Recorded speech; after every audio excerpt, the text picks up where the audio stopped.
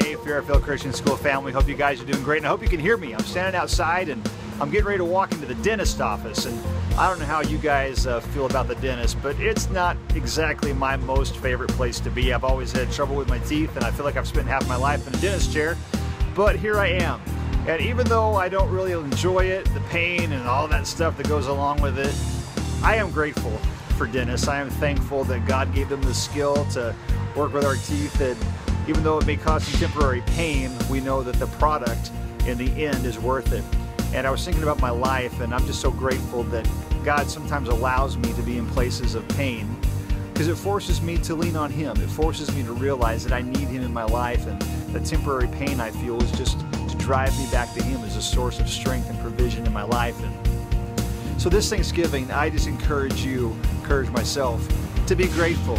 Even if things aren't exactly the way that we would choose, if they're not exactly how we would draw them up, God redeems situations, uses the pain that we're currently in to point us back to Him and to bring us through the other side.